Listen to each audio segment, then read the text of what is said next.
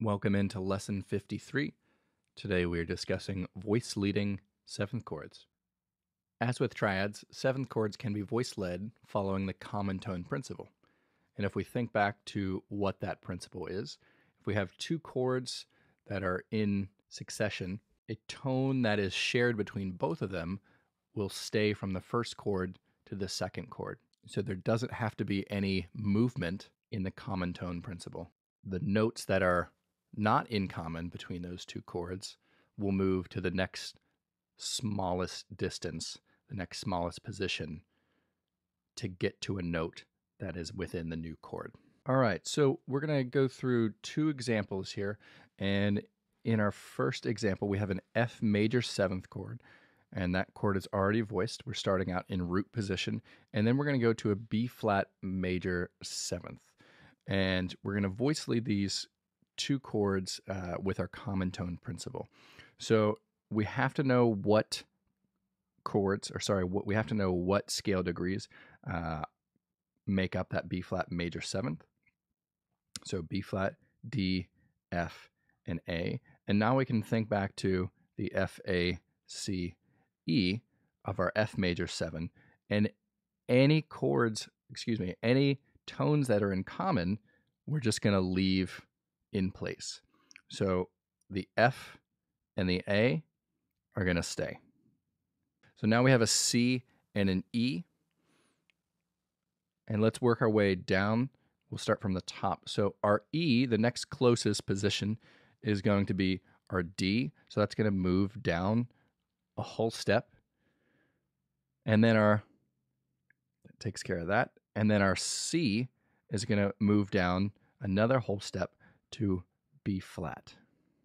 Okay, moving along, keeping the common tones between the B flat major 7 and our E flat major 7. So again, what chord is that? We have an E flat, a G, a B flat, and a D. Okay, what's in common here?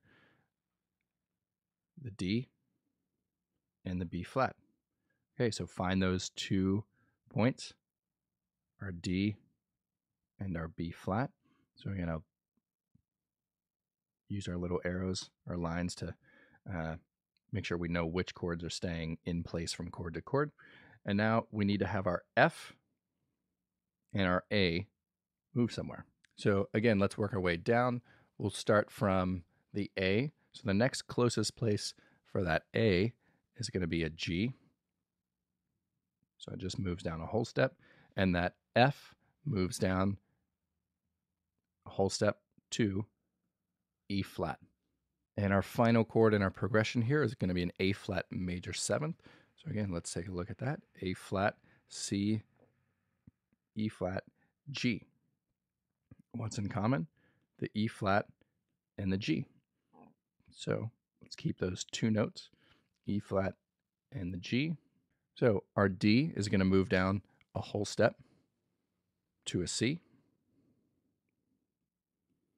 And our last one, our B flat, is going to move down to an A flat.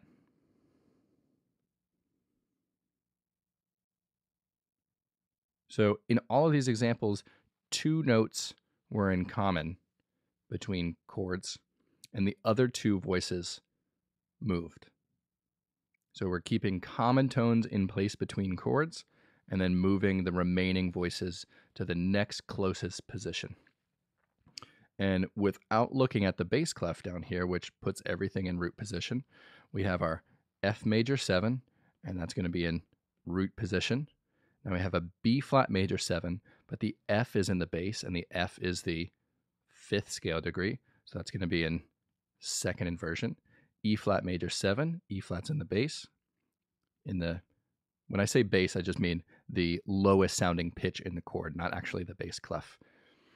And our last chord, A flat major 7, the E flat is the lowest sounding pitch in the bass, so that's going to be second inversion. Now one thing just to remember, or to put somewhere in your brain as you're going through this, if we would have started this progression on an F major 7, maybe in first inversion, second inversion, or third inversion, The subsequent chords would be in different inversions as well. The common tones between each chord would stay the same, but the inversions would look different. So all this stuff compounds on each other. So making sure that we know what tones create our type of triads or our seventh chords. How do those inversions work? Remembering the root, the first is in the bass, first inversion, the third is in the bass, second inversion, the fifth is in the bass, third inversion, the seventh is in the bass. And then common tones. So what notes are shared in common between two successive chords?